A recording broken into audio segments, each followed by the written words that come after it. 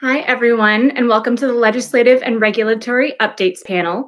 Thank you so much for joining us. Before we get started, I would like to thank our gold sponsor, Chapman, Kubine, Allen, and Hosi. This session will include pre-recorded presentations, followed by a live Q&A after with our panelists. Now, I'd like to introduce our panelists. Kate Dulewski is the Senior Policy Advisor at the Animal Welfare Institute. She previously worked at Born Free USA, and for the past 7 years has lobbied at the federal and state levels on issues pertaining to wildlife. Since joining AWI, she has been closely involved with efforts to protect the Endangered Species Act from congressional and regulatory assaults, led coalitions advocating for federal bills to protect wild animals in captivity, and partnered with organizations across the country to push state legislation addressing performing exotic animals, wildlife trafficking, and trapping, among other issues. Mimi Brody has been the Director of Federal Affairs at the Humane Society Legislative Fund and the Humane Society of the United States since 1999, helping enact a broad range of pro-animal legislation, defend against hostile efforts, and seek strong enforcement of animal protection laws affecting companion animals, farmed animals, animals in research, and wildlife. To attract diverse congressional support, she links animal protection issues to other concerns, such as the environment, public health, food safety, national security, and budget savings. Kathy Schatzman is the Senior Legislative Affairs Manager at the Animal Legal Defense Fund. Before joining ALDF, Kathy worked as the New Jersey Senior State Director for the Humane Society of the United States, where she worked to strengthen animal protection laws on the local, state, and federal levels. Her previous achievements include serving on the governor-appointed New Jersey Animal Welfare Task Force, as a board member for the New Jersey Animal Welfare Federation, and an advisor to New Jersey Voters for Animals. Now we'll begin with a presentation from Kate. Hello, my name is Kate Dulewski. I'm a Senior Policy Advisor at the Animal Welfare Institute, and I'm really pleased and honored to be here today to talk to you about protecting the earth and protecting animals, specifically the intersection of climate and biodiversity policy over the past few years. I want to start with a brief overview of the biodiversity crisis. I don't think this is news to any of you that we are in a pivotal moment of species decline that some scientists have called the sixth mass extinction. And unfortunately, over the past several decades, the population sizes of mammals, fish, amphibians, birds, reptiles have dropped an average of 68% in population size. Now, this alarming situation was really captured well by the report I have on this slide, which is from the Intergovernmental Science Policy Platform on Biodiversity and Ecosystem Services. This was released in May 2019 and was a huge wake-up call to a lot of people around the world. It described unprecedented and accelerating global mass extinctions caused by human activity and said that, shockingly, 1 million species worldwide are at risk of extinction, and many of those could be extinct within just a few decades. Unsurprisingly, it lists climate change as among the top 5 leading direct drivers of species decline. And this quote by one of the co-chairs of the report really sums it up well. The essential interconnected web of life on Earth is getting smaller and increasingly frayed. This loss is a direct result of human activity and constitutes a direct threat to human well-being in all regions of the world. So as we looked at the mounting science around this biodiversity crisis, those of us in the federal policy world wondered how to raise the alarm on this issue to legislators and other policymakers at the federal level to make sure that this was on their radar as something that needs to be addressed now. And at the beginning of this Congress, back in early 2019, the new freshman class came in with an enormous amount of enthusiasm around climate policy. They saw this as an urgent and pressing matter, which it is, and they took action to create plans to create legislation that would address it. And this was an opportunity to marry biodiversity to that topic because the two subjects are intrinsically related. So in all of our conversations on the Hill, we made the case that you cannot fix climate change without looking at these drastic declines in biodiversity. And we made that case by making 3 broad points. The first one, of course, is that climate change has a detrimental impact on species survival. Again, I don't think this is a surprise to anyone. There are so many examples to be mentioned here. You could look at hurricanes and other extreme weather events impacting migratory bird populations and damaging habitat.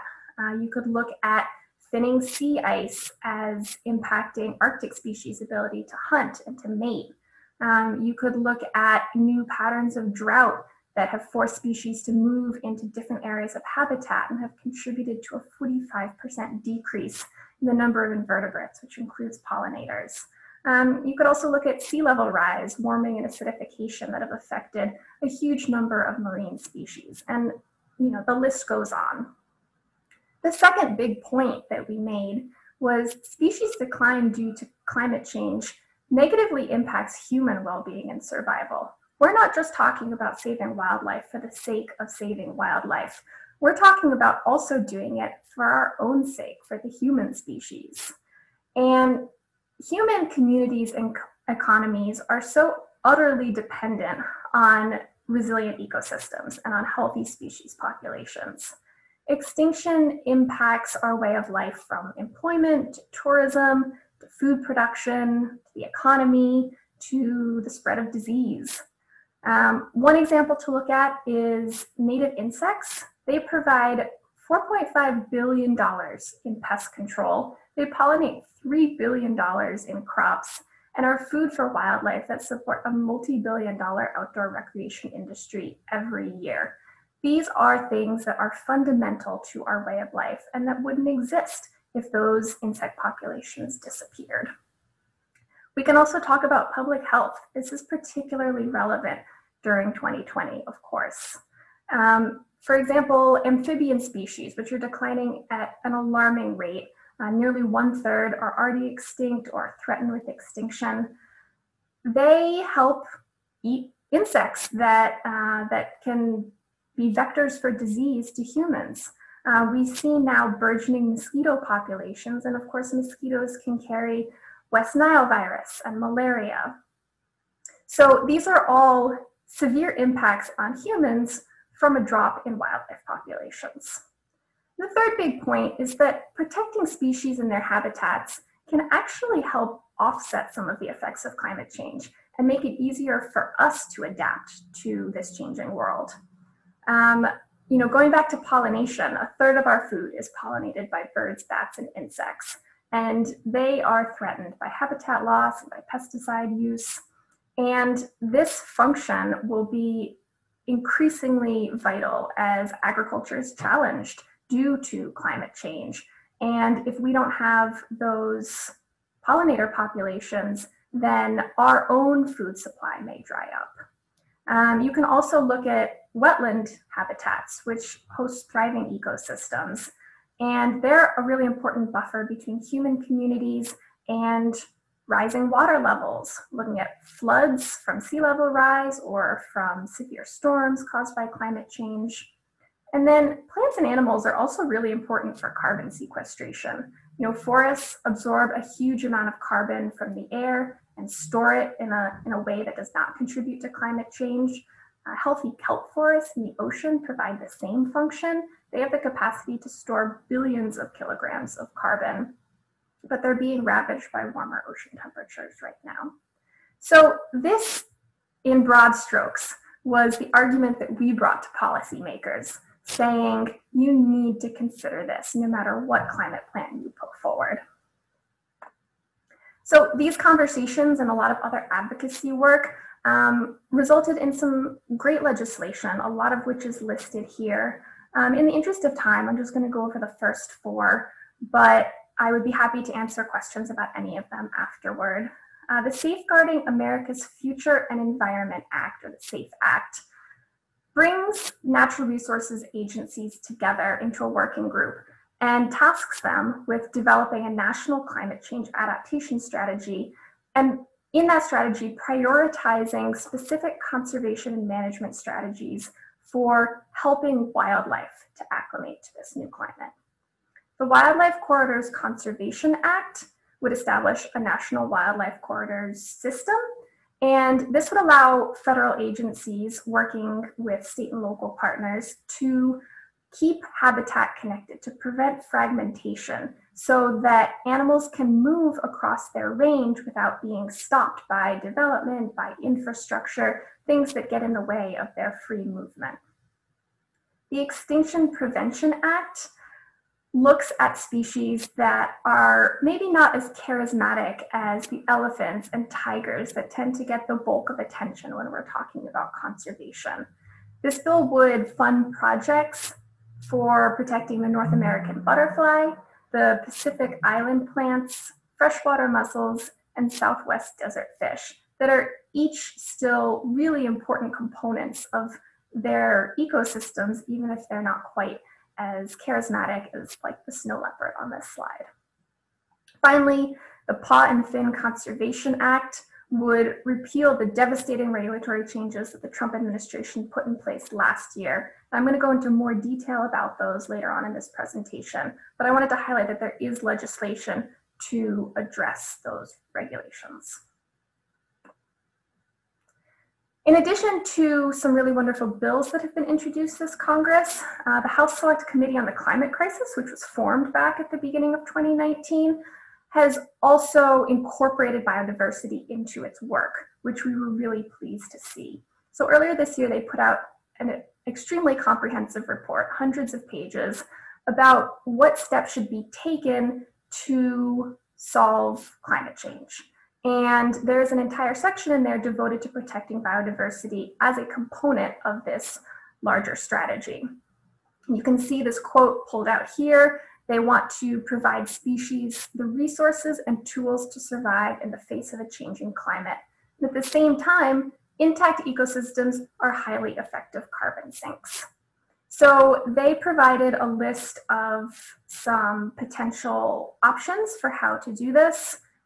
And you can see here that some of their suggestions align really closely with the legislation that I was just talking about. They also recommend establishing a wildlife corridor and connectivity system to allow species to be more adaptable in the habitat that they live on as temperatures change, as prey species move. They also recommend improving implementation of the Endangered Species Act, which of course has been a really hot button topic during this administration. And then they have some recommendations about protecting landscape, protecting habitat, empowering private landowners to assist with those conservation efforts. So we were really thrilled to see these recommendations coming out of this climate report. Now, we've been talking about some really good policy that has been advanced during this Congress. Unfortunately, now we're going to turn to some of the attacks on the Endangered Species Act by this administration over the past 4 years. And I first want to go over the 3 rules, which were proposed and finalized as a package back in August of 2019. And by Trump administration, I'm really talking about the U.S. Fish and Wildlife Service and the U.S. National Marine Fisheries Service, because those are the 2 agencies that have responsibility for implementing the ESA. So these 3 rules were lengthy, they were technical, but I've pulled out some of the main things that they did to the ESA regulations. First of all, they curtailed protections that are afforded to threatened species, so the lower designation of protection below endangered species. They also allow economic data to be collected while deciding whether or not to list a species, even though economic data is not supposed to be considered when deciding whether a species should be listed. The new rules significantly weaken the process for designating protected habitat. It dismantles the interagency consultation process, which is when other agencies come to the services and say, we have a federal project we want to do, how might this impact listed species? And these rules minimize consideration of the effects of climate change on species survival. And I really want to focus on this for a moment because of course this is relevant to what we're discussing here. And without going too much in the weeds, what these rules did was change 2 definitions in how the ESA is implemented. The first is the definition of foreseeable future, which is used to determine whether to list a species as threatened. And the second is the definition of consequences caused by the proposed action, which is a determination that's made during that interagency consultation process on whether a federal project might harm a listed species. And taken together, the narrowing of these two definitions allows the services to circumvent consideration of climate change when they're enforcing the Endangered Species Act, to say this is not something that we are going to take into account when we're deciding what species need and how best to protect them. And that is really short-sighted and really irresponsible because of how clear the science is on what climate change is doing to wildlife. And this year we have seen two additional proposed rules proposed in August and September of this year, and both of them undermine the critical habitat component of the ESA. So the first one provides a new definition of the word habitat, and basically it says that if a segment of a species habitat would require restoration in some way in order to be suitable for the species to live there, then the services can leave out that segment from their designation of critical habitat. And secondly, the second rule says that U.S. Fish and Wildlife Service must exclude areas from designation of critical habitat when the economic benefits of using that land for something other than species conservation are greater than the economic benefits of using that land for species conservation. And of course, that's an unfair calculation because there is no good way to calculate economic benefits of preventing extinction. It is simply an intrinsic value that we want these species to live. So that was a really quick rundown of what the administration has been up to. Again, I'd be happy to answer any additional questions about those finalized and proposed rules. And with the last bit of my time, before I turn it over to the others, I want to touch on a bill that was just introduced called the Preventing Future Pandemics Act. Kathy is going to talk a lot more in her presentation about that nexus between wildlife exploitation and public health, but I just wanted to make sure to mention some federal action on that front. So this bill was introduced on a bipartisan basis, Democrat and Republican in both the House and the Senate. Any of you who have worked with Congress know how difficult that is to get done. And it is, of course, a response to the COVID-19 crisis that we're facing this year and the fact that the majority of emerging infectious diseases jump to humans from animals. So what this bill does is it shuts down all live wildlife markets in the United States. It prohibits the import, export, and sale of live wildlife for human consumption within the US. And in addition, it puts resources and directs a diplomatic strategy for the United States abroad to assist other nations with also shutting down their live wildlife markets and transitioning communities in those nations who currently rely on wildlife for food to alternate sources of protein. It also helps with further cracking down on international wildlife trafficking by putting additional resources toward that purpose. And it is a step in the right direction toward acknowledging that our broken relationship with the natural world, the way we exploit nature, has not only devastating impacts for animals, for biodiversity, but also clearly devastating impacts for us. And we really need to rethink how we're treating animals and how we function in relation to wildlife and the earth. So I'm going to stop there because Kathy will get more into that topic. And I appreciate all of you listening to this presentation, and I will be happy to take any questions at the end. Thank you.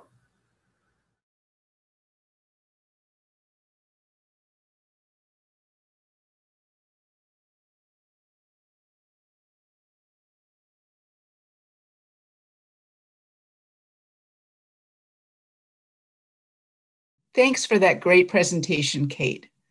I'm so glad this year's Animal Law Conference is focused on climate change, as it is the issue that will have the greatest impact on all non-human animals, as well as on people.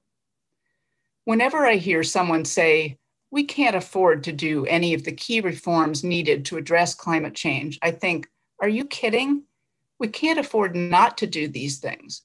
We are already spending trillions of dollars trying to pick up the pieces from one intense weather emergency after another, hurricanes, wildfires, floods, and it is only going to get exponentially worse if we don't take drastic action quickly. The lesson we must learn from the pandemic is to act in advance.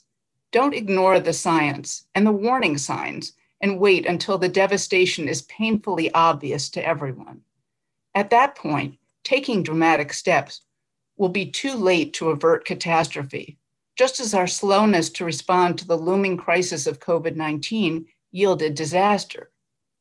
With climate change feedback loops, it will become impossibly difficult to turn things around if we miss the crucial window of the next few years. But the heartening message from the pandemic is that it's shown us we can take very drastic action to change our lifestyles when we feel it's imperative to do so.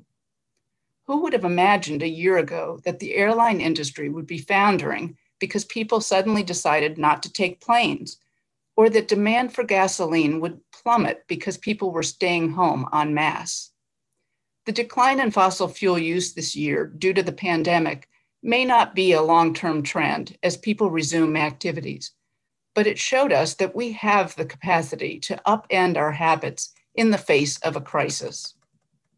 The challenge with climate change is to recognize that it is already upon us, and it is as dire as the scientists say, not to put off worrying about it. Now, there is a tendency sometimes in the animal protection movement to want to stay in our lane and focus only on issues that particularly impact animals without getting too deeply involved in environmental concerns that are the bailiwick of other organizations.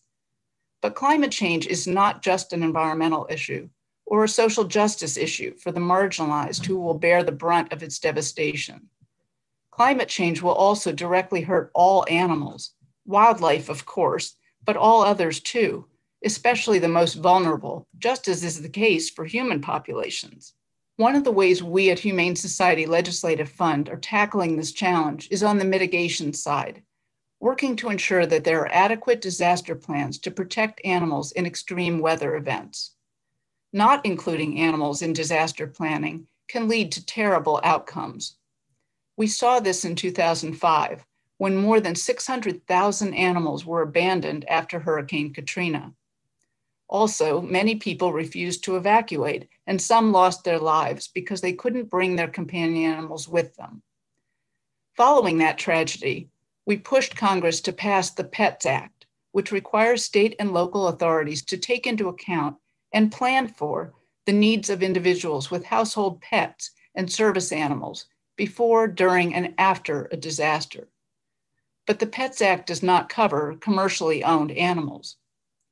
Given the increasing frequency and intensity of weather-related events, as well as the COVID-19 crisis and potential for serious staffing shortages, it's crucial that facilities think through how to handle tasks such as evacuation, shelter in place, provision of backup food and water, sanitation, ventilation, and veterinary care. A lack of advanced planning can subject animals to awful hardship. It can also jeopardize public safety and impose an undue burden on first responders, the local community, and NGOs that assist with rescue efforts, as well as exact a heavy cost on the businesses themselves. We can't let those who are profiting from animals externalize the costs of climate change. We are working closely with the bipartisan sponsors of the PREPARED Act, Representatives Dina Titus and Peter King, to require facilities regulated under the Animal Welfare Act, commercial animal dealers, exhibitors, and research labs to submit annual contingency plans to USDA outlining the steps they will take to care for their animals during emergencies such as natural disasters, pandemics, power outages, and animal escapes. Disaster plans are already required for facilities doing NIH-funded research and for labs and zoos under certain accreditation programs. This bill will level the playing field and ensure that puppy mills, roadside zoos, and other outliers also have plans in place. The Prepared Act already has strong bipartisan support with 216 co-sponsors, almost half the House. But we know that the Agriculture Committee, which has jurisdiction over the Prepared Act, hardly ever moves freestanding animal protection bills.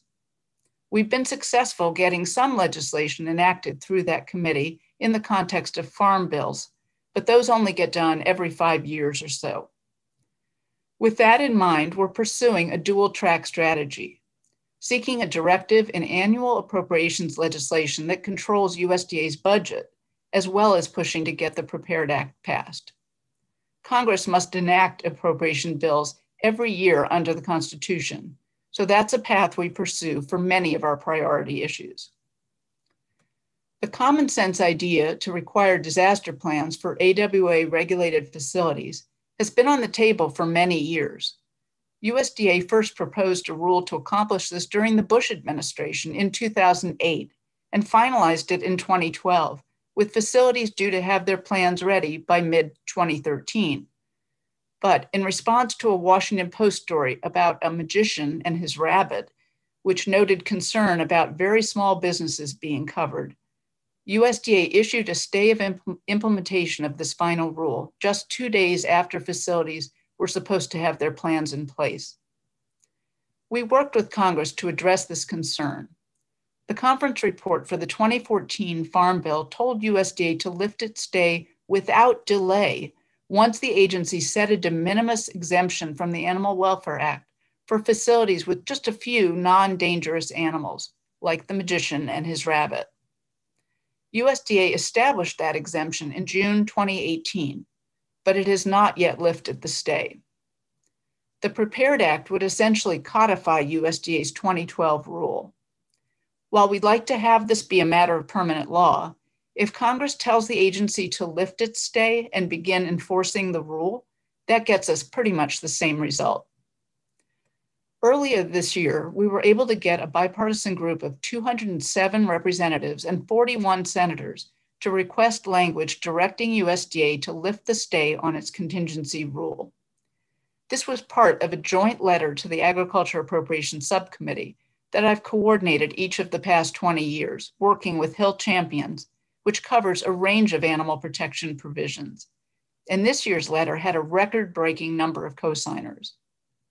With that demonstration of support, and thanks to the superb leadership of House Subcommittee Chairman Sanford Bishop and his extraordinary staff, the fiscal year 2021 bill that passed the House in July includes this language.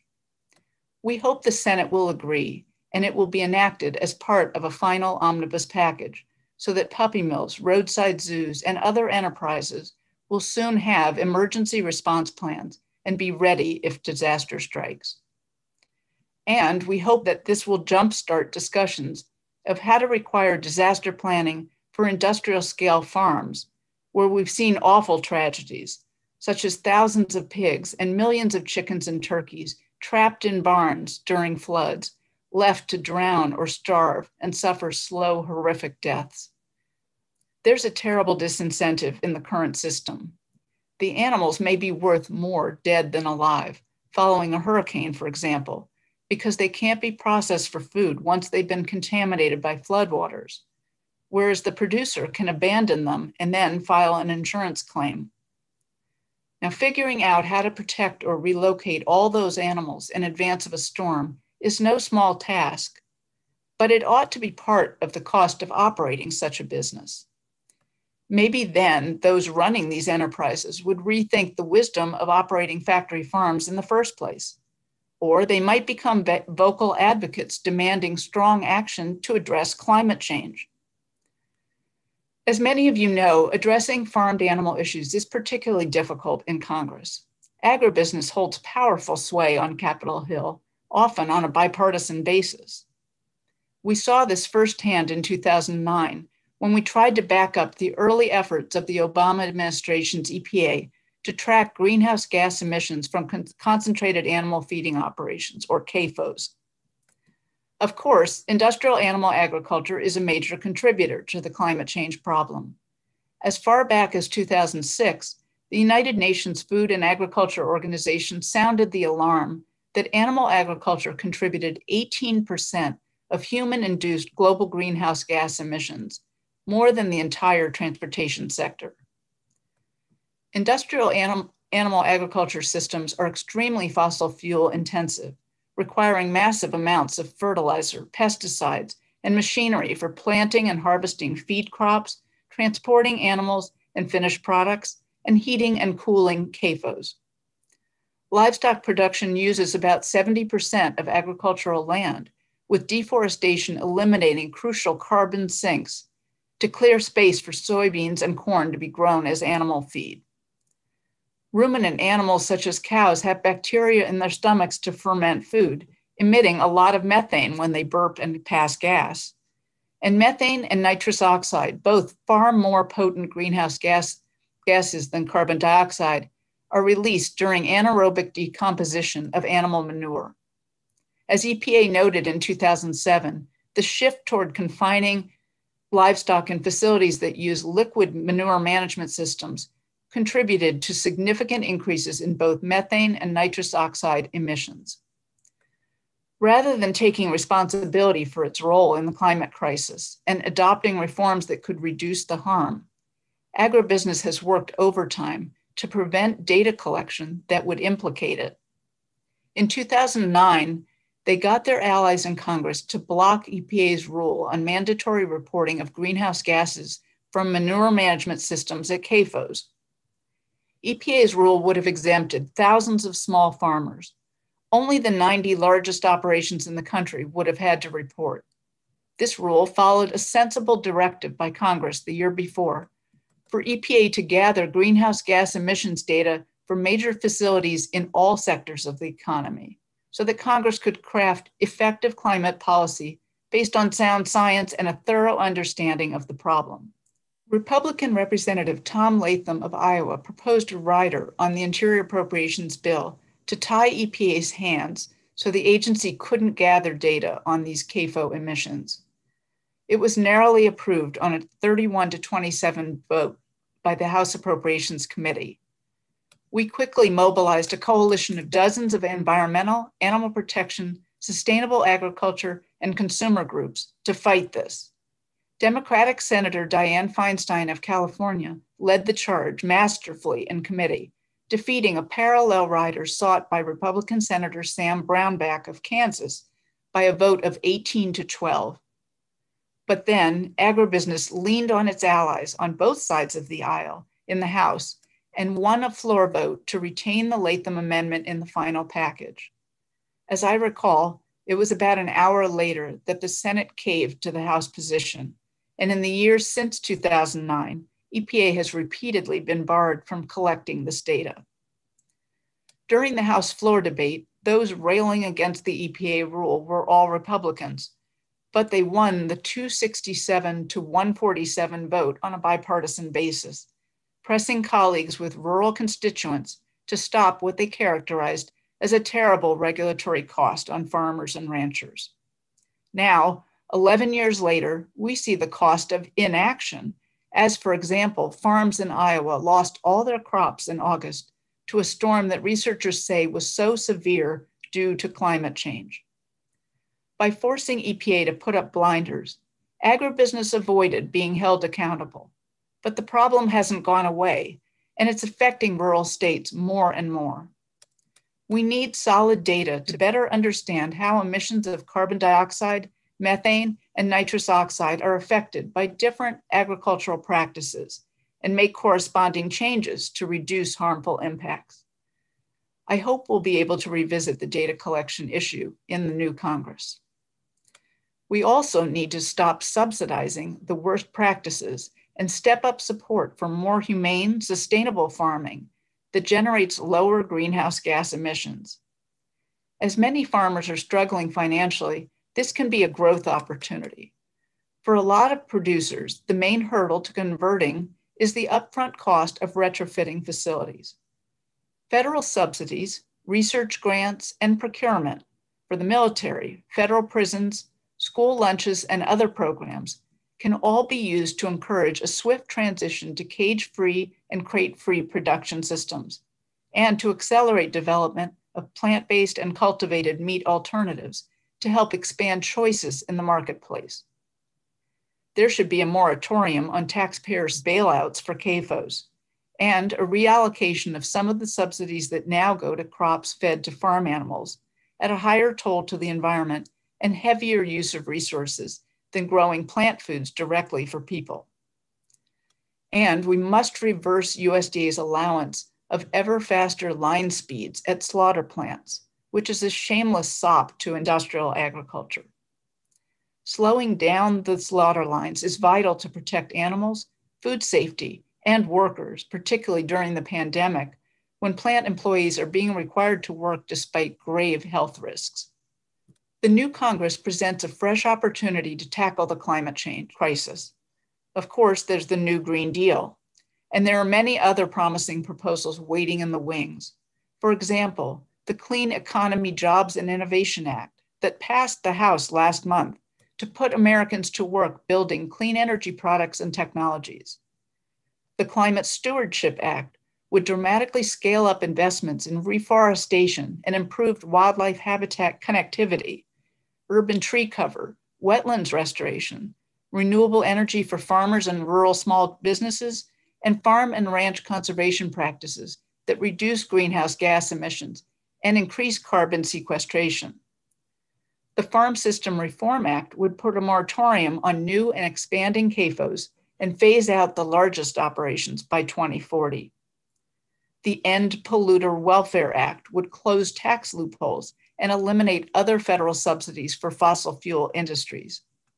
There are proposals for a carbon tax with rebates to citizens and for tax incentives to boost clean energy and efficiency improvements. Bills have been introduced to pay into the UN's Green Climate Fund for developing countries and to protect climate migrants. These are just some of the bills introduced on this crucial topic. There's no shortage of good ideas. It's time for decisive action, and I fervently hope that people from across the political spectrum will demand this. Climate change doesn't stop at state borders or hurt only blue states. We can't allow climate change deniers to prevail in casting this as a partisan political issue. It's not. It will affect each and every one of us and every animal. We all have a stake in tackling the challenge in a meaningful and timely way. John McCain acknowledged this when he spoke out as the Republican presidential nominee in 2008, saying, "The facts of global warming demand our urgent attention, especially in Washington." Just as we need people of all political stripes to engage on this, so too, we need people of all ages to step up. 18-year-old activist Jamie Margolin made this point in a compelling op-ed published in the Washington Post at the end of March, which ran under the original headline, "The coronavirus will kill you, climate change will kill us." You can find the full piece at the handouts tab to the right of your screen, and it's worth reading. She rightly points out that her generation is sacrificing to help protect elderly, more vulnerable people who are at disproportionate risk of dying from COVID-19. And she wants older generations to give young people the same consideration when it comes to climate change. She calls on leaders to quit making excuses that we can't transform our economy that fast, noting that, quote, "the pandemic has blown their cover. It has exposed how government leaders and the American public actually can make immediate, dramatic behavioral changes, even when those changes have serious consequences for the economy and our way of life. It's just that until now, they haven't been willing to." She urges that instead of returning to our, quote, "old comfortable pattern of destroying the planet, we can take this opportunity to restructure our economy and society in a way that will ensure today's children can live." Wise words. We all need to commit to this fight, and the animal protection movement can and should play a key role. Thank you for the opportunity to join in this important discussion.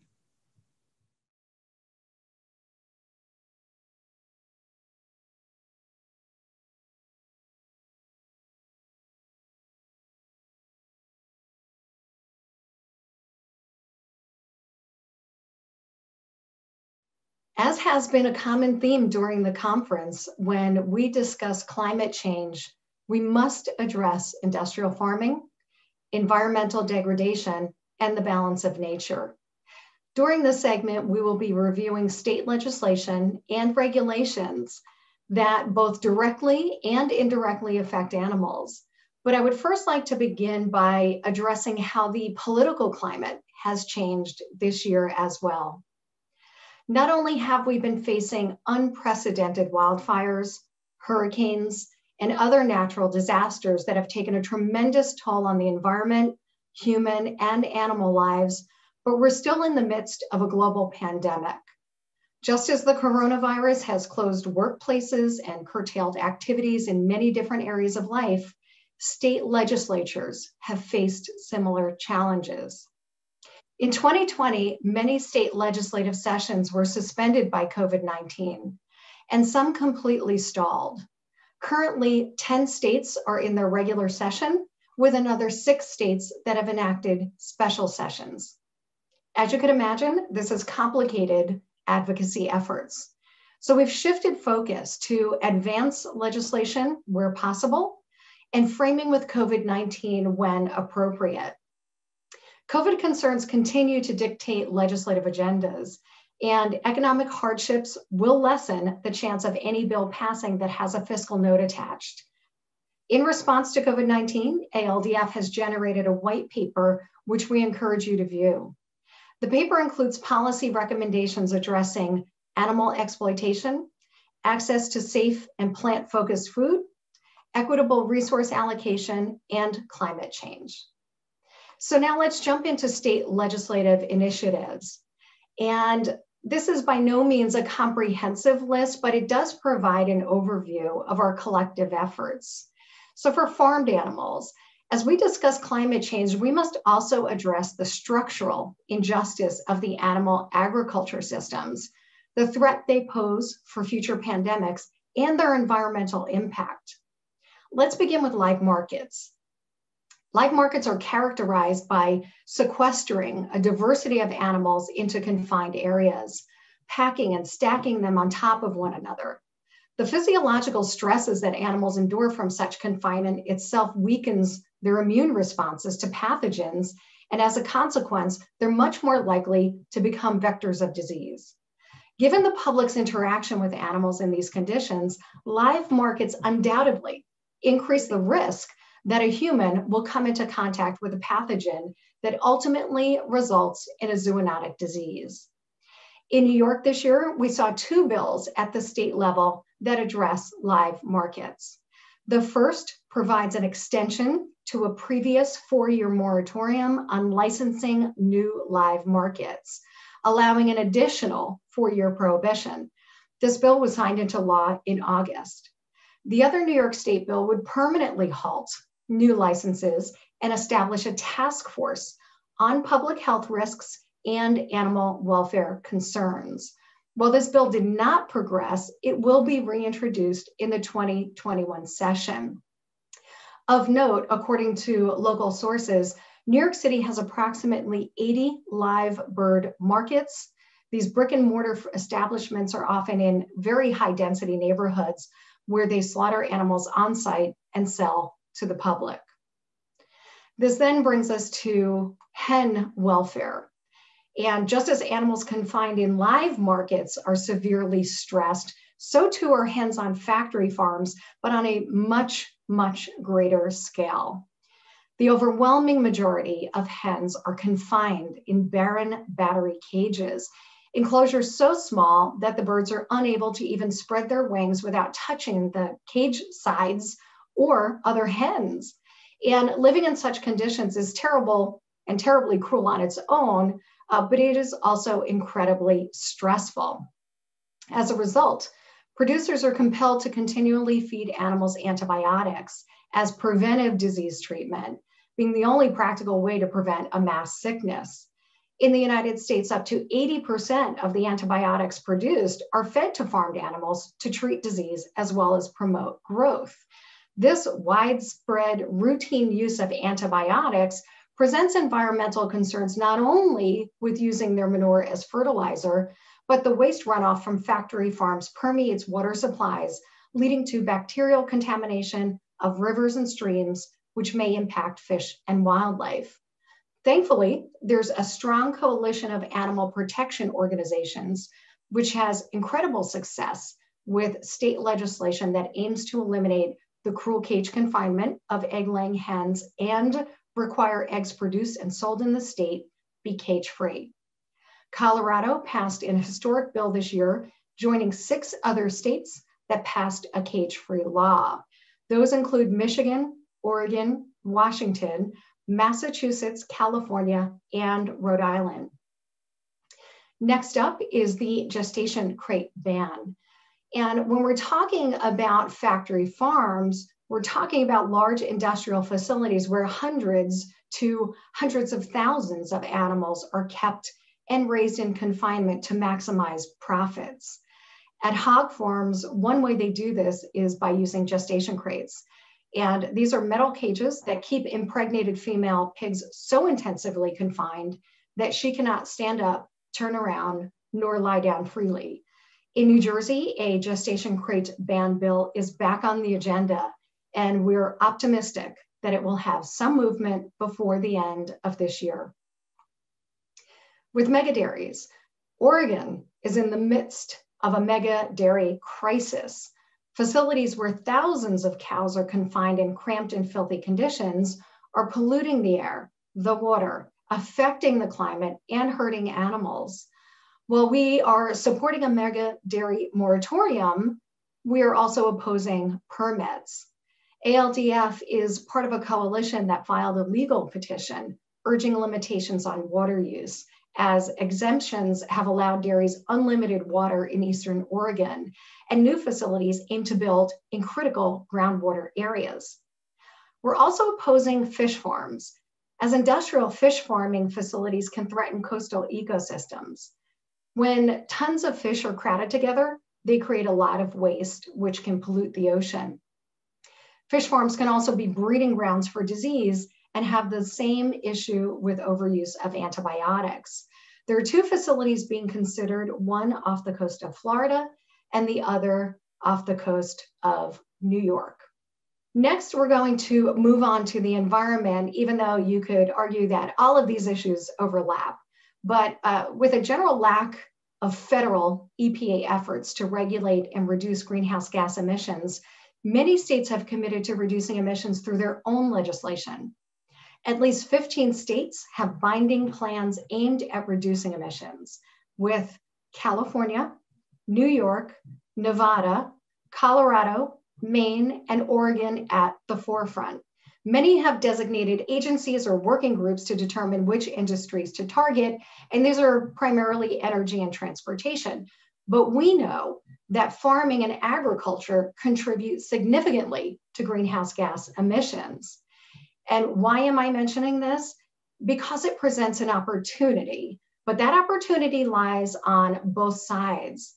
Corporations are actively urging lawmakers to drive policy and create incentives for developing new technologies to achieve aggressive reduction of greenhouse gas emissions. So we must ensure that future policies actually fix the problem and don't boost industrial agriculture while partnering with dirty energy. I'd also like to note the passage of single-use plastic bag bans, as reducing plastic bag use can mitigate harmful impacts to oceans, rivers, lakes, forests, and the wildlife that inhabit them. California, Connecticut, Delaware, Hawaii, Maine, New York, Oregon, and Vermont have all enacted laws, and a bill is expected to be signed in New Jersey as well. We're also working to pass fur bans. Not only is there inherent cruelty in this industry, but environmental degradation as well. Fur production involves numerous toxic chemicals, heavy metals including carcinogens like chromium and formaldehyde, which leach into the environment and can also harm workers. Farms create tremendous amounts of waste that contaminate the soil and waterways, contributing to climate change as well. As we're merging this conversation with COVID-19, it bears noting that 1 million minks have been killed globally at minks farms as a result of the pandemic. Our efforts include supporting coalition campaigns in Rhode Island and Hawaii and local efforts in Massachusetts, where we're likely to see a state bill in 2021. A few other notables on the environmental front that I would like to mention. California Governor Newsom was eyeing a water resilience portfolio, and that was aimed at helping the state manage the expected effects of climate change on its water supply. This policy was held due to COVID, but it highlights the need for accountability related to water consumption. And we do hope that this issue will be addressed next session. In addition, the Good Food Purchasing Program, which encourages large institutions to direct their buying power toward local economies, environmental sustainability, valued workforce, animal welfare, and nutrition, are having some really good successes at the local level as well. I'd also like to acknowledge the coalition that's working to oppose labeling bills that aim to censor the use of meat and dairy terms on the labels of plant-based foods, which of course are less carbon intensive and cruelty-free. So we're going to move on to the balance of nature.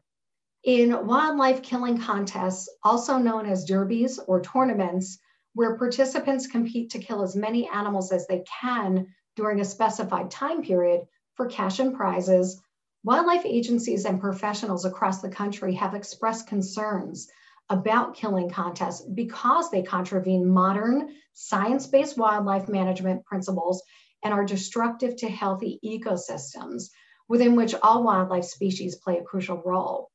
And we're actively working with coalitions in New Jersey and New York to pass wildlife killing contest bans. The same goes for bear hunting, which is made more egregious at a time when we should be protecting wildlife and restoring the balance of nature. In Florida last year, the coalition successfully opposed authorization of a 2020 black bear hunt. In New Jersey, Governor Murphy just announced that he intends to halt black bear hunts by not approving a management plan that includes lethal methods in 2021. However, with those two successes, unfortunately, we have a state like Missouri that is now making plans to begin hunting black bears. And this is after 30 years without a hunt.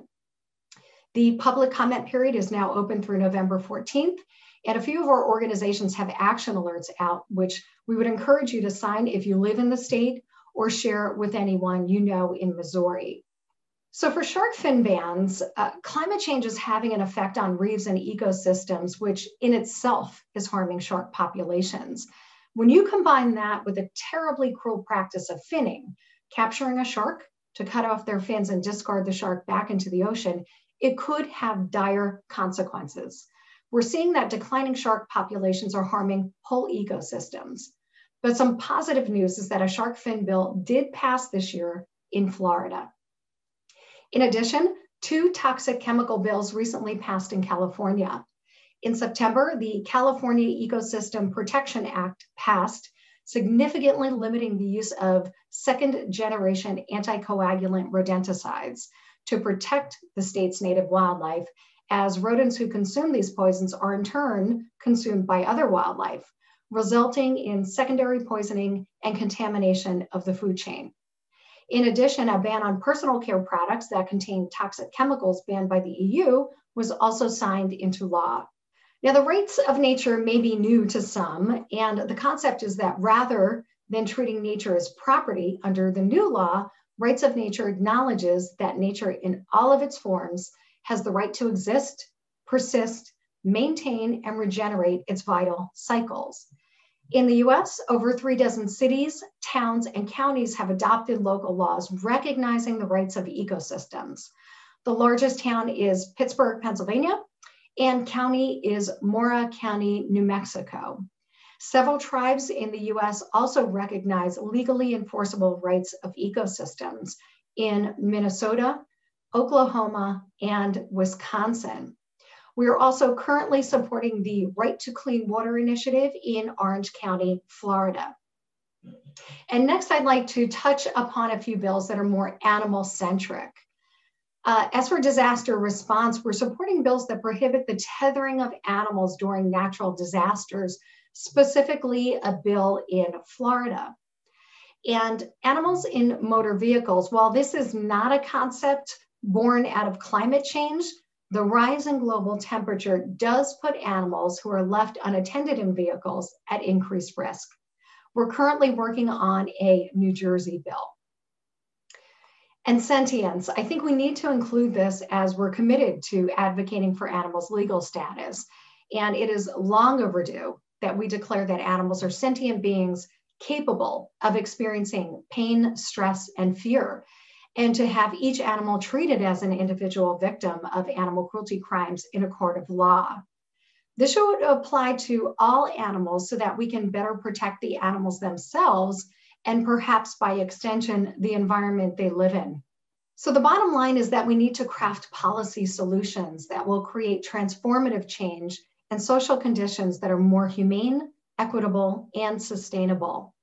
And while it may seem like there are great hills to climb before we achieve a universal recognition of our interconnectedness, perhaps we're now at a precipice of a tipping point, which could result in expedited actions by policymakers that will meaningfully protect animals in their habitat to restore nature.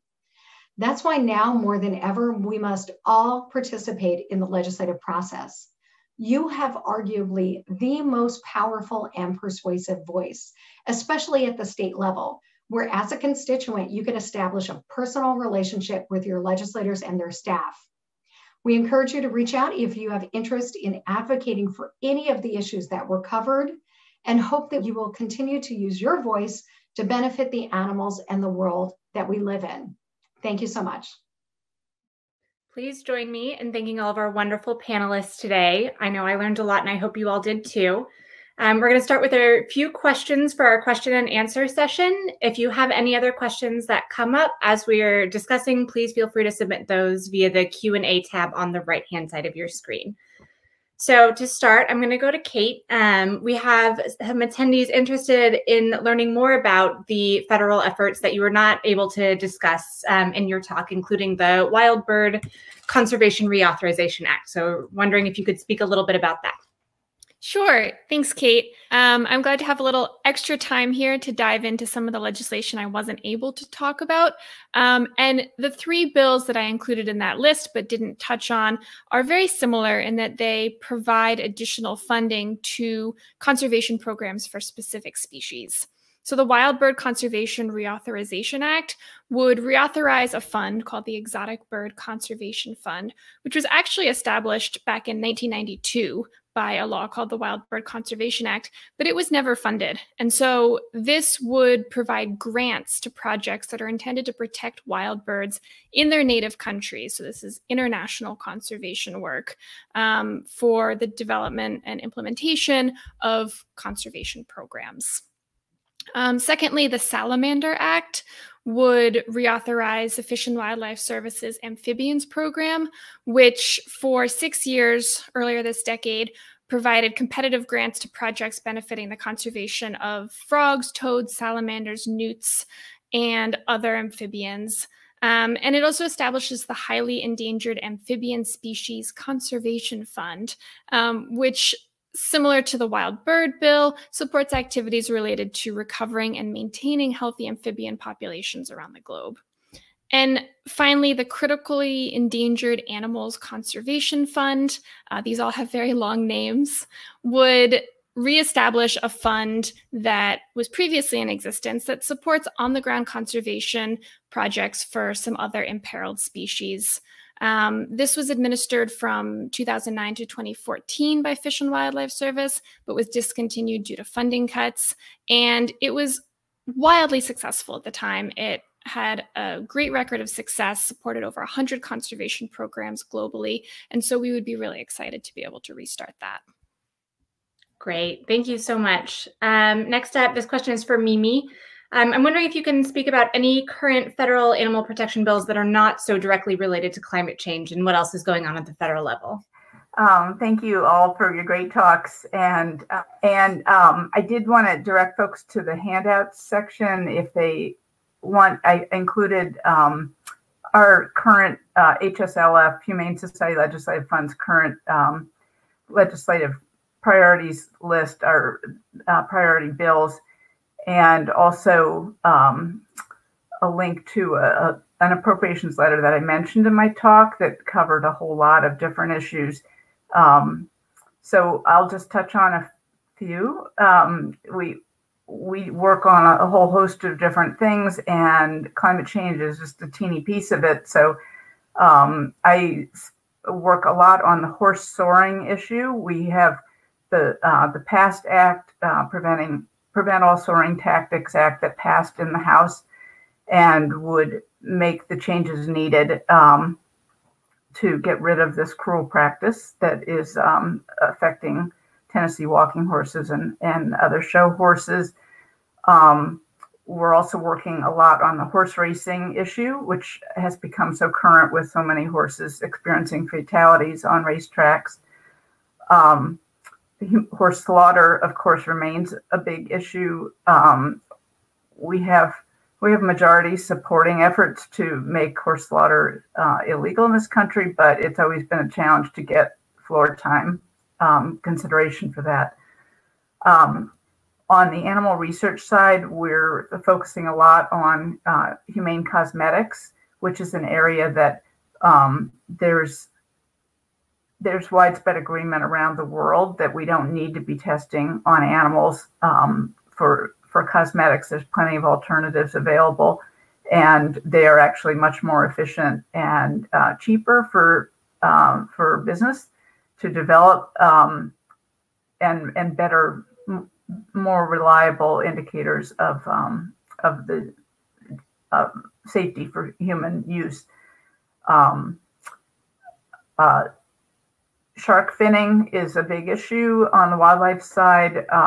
We are trying to finally shut down the trade of sharks being having their fins cut off and thrown back in the water to die a really horrible death that is also destabilizing ecosystems, as they're the apex predators.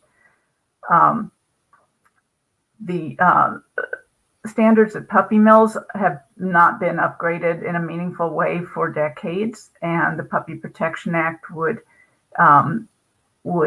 get at that, dealing with really basic things, making sure that dogs aren't stacked in cages, with wire bottoms on the cages that hurt their feet, and that they have room to run and exercise, and that they get treated promptly when they have an illness or disease or an injury,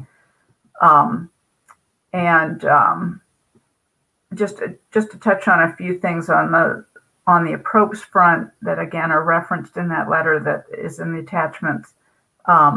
We've been very pleased that we've been successful to be able to get launched in the Farm Bill, the last Farm Bill, a new program for domestic violence survivors to be able to flee their homes and bring their pets with them, because there's such a dearth of facilities that can take domestic violence survivors and have their pets with them. And sometimes that's a question of having the facility be able to take the pets in right there, or it may be making foster arrangements, but helping those fleeing a dangerous situation to be able to flee, because right now they are abusers often take advantage of the very strong bond that may be the lifeline for the abuse victim, and they'll threaten the pet. Sometimes they will actually hurt the pet or kill the pet to demonstrate, you could be next. So we've gotten a new grant program launched for that, and we're getting appropriations for that.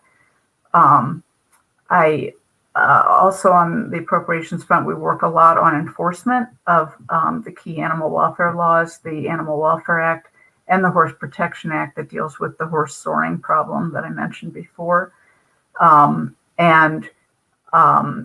We've boosted funding over the years for these enforcement efforts, but also are working on trying to deal with problems in the way USDA carries out the enforcement or their lack of enforcement.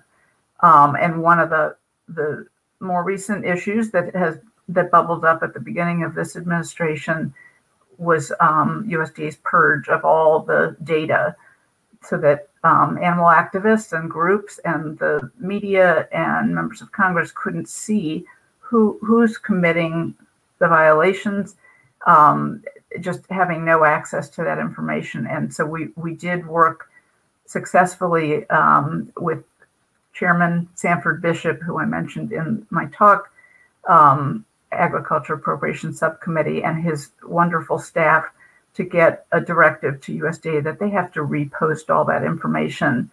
And we're still working around the edges to make sure that it's really viable, that all the information is there. And Delcy Winders, who's involved in this conference, has been a great, great partner in that effort. And et cetera. There's just a whole lot of things. So if anybody wants to ask about any particular bill or issue, I'd be happy to take any further questions on them. Thank you. Great. Thank you so much. I think in an otherwise very difficult year, it's really encouraging to hear about all the great efforts going on all different levels. And speaking of which, Kathy, I'll direct this one to you. How can attendees get started lobbying their legislators for a change for animals? I think often the term lobbying sounds really overwhelming and people aren't sure how to get involved in that. Yeah, well, that's a great question. And you begin at the beginning. And so we would ask folks to do a little bit of research. I think all of our organizations have some form of a lobby 101 for those folks that perhaps are new to outreach to their legislators. But you can also go onto your state's legislative website and research who your legislators are. You often just type in your address and out will populate the people that represent you. When we talk about our advocacy work, we're talking about a few different levels, and it can be the local level, your town or city council, perhaps a county commission or parish. And then you have the state representatives, your Senate, most are bicameral, your Senate and your House members, except for Nebraska, you're unicameral and you just have a senator. And then at the federal level, and often people will confuse the state and federal representatives. And again, that's the House and the Senate in Congress. And so if you can determine who your legislators are first, and then begin with initial outreach, phone call, email, just say, as a constituent, I am interested in having a conversation about issues that are important to me. And oftentimes you'll have that first meeting. You can talk about one specific issue or a few just to find out what their positions are. And from there, you build on that relationship. It's really important to establish a relationship first. And again, it can be top down, bottom up. At the local level, you may have a better chance of moving in ordinance, of resolution, perhaps for any of the issues that we talked about today. And that, in combination with a few other ordinances within the state, could rise to this snowball of interest in a state bill. Top down, it takes a little bit longer at the federal level, as Mimi was saying, and Kate too, but we have to be consistent with our approach at the federal level. And if you have a really great administration, there may be more opportunities to move bills at that time. But again, it takes a lot longer at the federal level. And so I would urge everyone to find out who their representatives are. Find out what their state sessions are, a month, 2 years, anywhere in between. And then do a little bit of research on your own state laws. The Animal Legal Defense Fund has an annual state ranking report that you can reference, and then research the issue so that you will be knowledgeable. And of course, reach out to any one of us. We are more than happy to walk you through the issues and again, how best to network with your legislators. Wonderful. Thank you so much. It looks like we have time for about one more question. So I'll address this one to Kate, but everyone else feel free to join in if you have other thoughts as well. One of our attendees wants to know, is there anything that we can do to help fight against the unjust changes to the Endangered Species Act? That's a great question. Obviously, these are really concerning. These are things that we all want to see struck down or repealed. For the specific administrative actions that I talked about, each of those was a proposed rule put forward, excuse me, by the cat cameo here. Each of those was a specific federal proposed rule that had an open comment period at the time when we and other organizations certainly solicited input from our members to let those federal agencies know that there was a lot of opposition to those rules. Those comment periods have closed, but a lot of organizations are still pursuing a legal strategy. So I would also say that if you are in any way able to financially support any of the organizations that have gone to court over these new rules that have weakened the Endangered Species Act, that's a slow process, but a really important process to be able to litigate on this. And then also we and other groups have fought off a lot of similar attacks in Congress, particularly over the past 4 years. And we try and keep our members as up to date as possible. We'll send out action alerts, we'll post on social media when there's an opportunity to write into your representative and senators in Congress and say, we don't like this piece of legislation. We know that it would be bad for wildlife. We don't want to see it pass. So I would encourage all of you to certainly subscribe to the action alerts from the Animal Welfare Institute and other groups. There's a whole big coalition that works on these issues so that we can all keep you up to date when there is relevant action to take. Yeah, I just wanted to add that we are at the cusp of a new Congress coming in and potentially a new administration, and it does afford an opportunity. I think everybody's going to be looking at what's going to be the agenda for the coming Congress and the coming administration, and climate change has become an issue that is, it's been featured in all of the presidential debates, and that's a new thing. And so, but that's because the public has demanded it, and for ESA and for all the different issues we've talked about, it's hearing from constituents is what drives that. So we want people to be out there making noise. Absolutely. Well, thank you all so much for joining us today. And thank you to our panelists, Kate, Mimi, and Kathy, for this really informative, wonderful session.